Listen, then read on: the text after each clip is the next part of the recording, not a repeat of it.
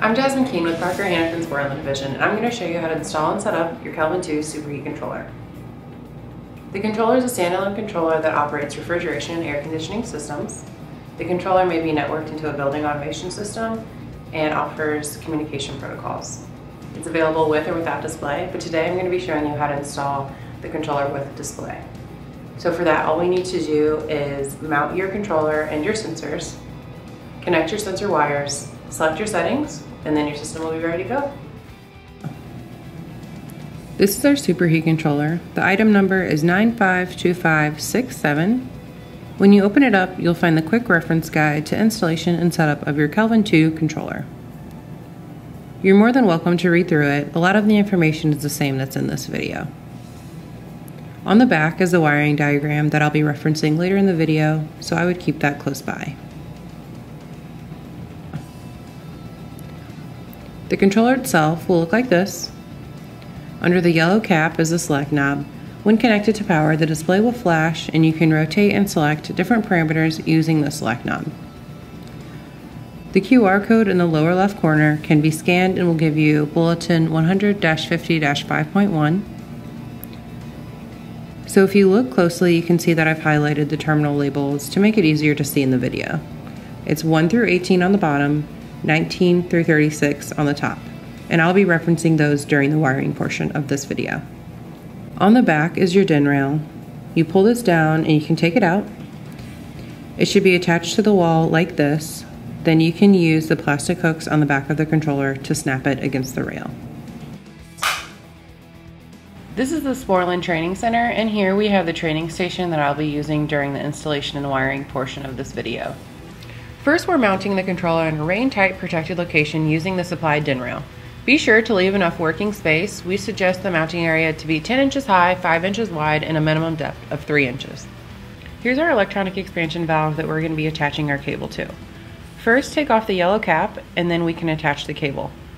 Make sure that you're turning the nut rather than turning the cable itself.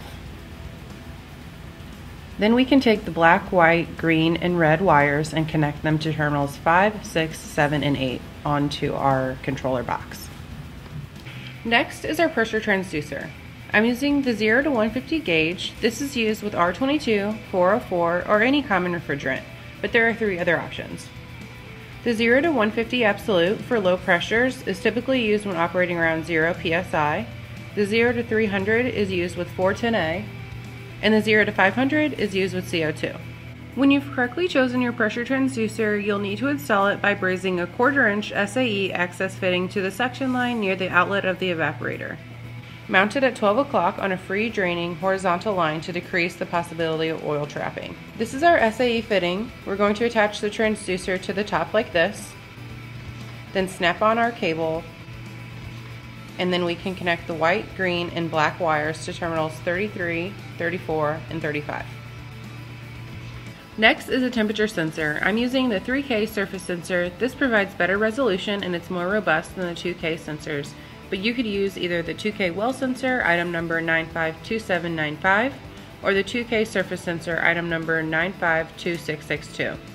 However, the 2K air sensor and the 98.6K surface sensor shown in this table cannot be used with this controller. So before mounting the temperature sensor, use Scotch-Brite to clean the copper line at the installation location, and fasten the sensor at either 4 or 8 o'clock on a free draining horizontal line as shown in figure 8. The sensor should be installed 10 to 14 inches from the heat exchanger, minimizing the distance from the pressure transducer. Then we can connect the wires to terminals 31 and 32. The next connection is the optional room or box temperature sensor. Be sure to mount the sensor in the area you want to control. Install it at least 4 inches from the surface of the evaporator, then connect the sensor wires to terminals 29 and 30. Terminals 27 and 28 will be connected to a digital input. A short or closed contact from an external relay will close the valve for pump down. Finally, connect the power wires to terminals 1 and 2. The transformer requirements are 24 volts AC, DC at 40 VA. Thank you for watching. Please watch the second video covering the setup of the system.